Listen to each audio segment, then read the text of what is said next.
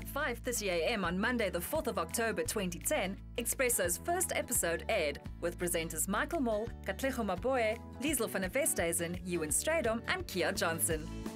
The show was only 2 hours long, and the first broadcast wasn't without its share of technical glitches. And of course, we have a music studio to be manned by Watch the Step, Watch the Step. We're going to move outside in a moment. Oh, it's kyk on.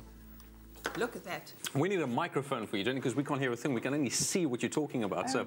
And now, just 2 weeks short of our 4th birthday, we've hit 1,000 feel-good mornings. Goeiemôre Sanbonani, Molweni Absedi, Dumelang, die Bomachero en goeiemôre en welkom op Expresso op SABC3. Over the years, we've brought you everything from strange pets to fitness, which at times were even stranger. Oh no, come on! Well, I think from the very beginning, Ewan has been the official guinea pig on the show. I've seen them test every kind of fitness segment on him. I've seen him do yoga, even try his hand at a little bit of Muay Thai. And just to top it off for Ewan, who really cannot dance, some Zumba. Hey. What's going on? I'm getting it. He hasn't really had a let-off in the health segments either. He has been poked, prodded, and even injected. It's not so I saw it go in. And that's not even mentioning the tarantulas and all manner of strange and bizarre creatures he's gotten very up close and personal with. We've shared all that's in style, from pet fashion to med fashion, from bake-offs to steak-offs. My favorite fashion moment has got to be the swimwear show that we had with models going through a shower, diamond jewelry, and a menagerie of animals. Now, I'm telling you, no one's looking at her because everyone's looking at the piglet that has the same hairstyle as me. We've also had some really cool cooking moments on the show. We've had 3 chefs come in and do a fish braai.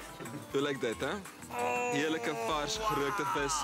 We've also had a really cool burger cook-off. We got this. We got this. My favorite moment was that big bake-off we had on our balcony. There was so much work that went into that, but it was all worth it when we got to speak to Buddy Valastro from New York. Hi, Expresso. I'm Buddy Valastro, the Cake Boss. And of course, international celebs, from Hollywood stars to soap stars to singing superstars. So wake me up when it... Wait, was that Britney? You've just transformed Derek from Lady Gaga into Britney Spears.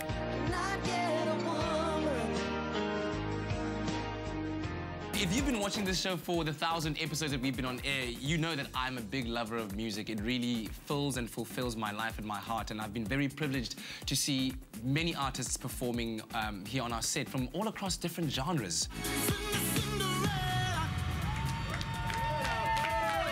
We've gone through some changes over the years. Early in 2011, Michael left Expresso to give his full attention to his new show, Hello Doctor. And who can forget when Bob arrived on our first birthday and stole the hearts of the nation? Bob, the Expresso Frenchie. Later that year, Leigh-Anne Williams joined the team as our resident couch potato. And early in 2012, Graham Richards stepped in to bring us the sport. It really does feel like home coming into the Expresso studios. After Liesl and Kia left in November 2012, the awesome foursome took us into 2013, until Ilana Afrika Bredenkamp made it the Fantastic Five in July. Well, with Expresso being a live show, there's no telling in what can really happen. And I learned this really early on with the pet segment with Bob and Bella. Bella became really jealous because Bob was getting all the attention. How long did it take to teach Bob? That was good. Not very long. Things doesn't always run smoothly behind the scenes, and I have to make it look like it does, even if it means crawling on the floor. And once you're there, you got to stay there because the live show will carry on. When Dance Dance Lisa came on the show, just before we got to the interview, we actually realized that they fell asleep. And we were in an ad break, so I just told everybody not to wake them up. And we kind of snuck up on them and woke them up live. Hey, dudes. Julle sit Expresso, julle weet dit nie.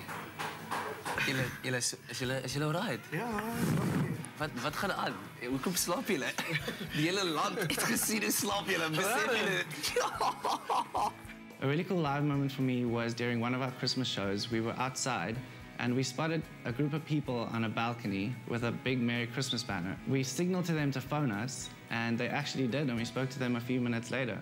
With live broadcasts, there are many opportunities to play pranks on each other. The most legendary of all was Michael's revenge. So look, I just heard the advice from the medical practitioner who was there, who said that if you want to combat head lice, you've got to use mayonnaise. And then, you know, a few days later, there I was doing the weekend events, reading them from the teleprompter. Today is the last day of that festival in Grahamstown.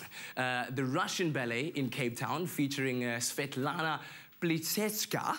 Michael came into the control room just before that we got to that segment, and I saw him sit down at the computer that scrolls the text that Kat is supposed to read, and I saw him typing away. A new season of Backstabbers at Busheley's in Maine starts in April with the award-winning play You Son of... Wow! Why is that even there? If you saw what was on that screen right now, you would smack me because, it says something I'm not allowed to say. And so, yeah, that's for the mayonnaise shampoo, sucker. Wow, who's doing this to me? This is really, really crazy. I'm not even going to be talking about this. Oh, man, he got me so bad. How can you even say those Russian words? He got me so bad. You know what? I'm going to get you guys. He's on Tola. April Fools is something we always have a lot of fun with. And we tried a few different things, but the most recent one was definitely the best.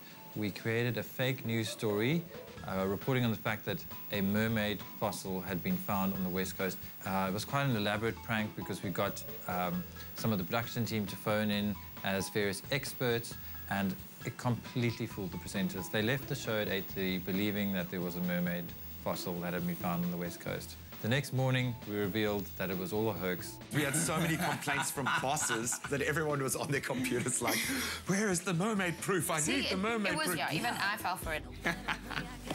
We've been through a lot together. Pregnancies, new arrivals, and we've watched our Expresso family grow. And we're far from done. We'll be bringing you more laughs and entertainment every weekday morning to make sure you start your day the feel-good way. Here's to another 1,000 episodes of Expresso.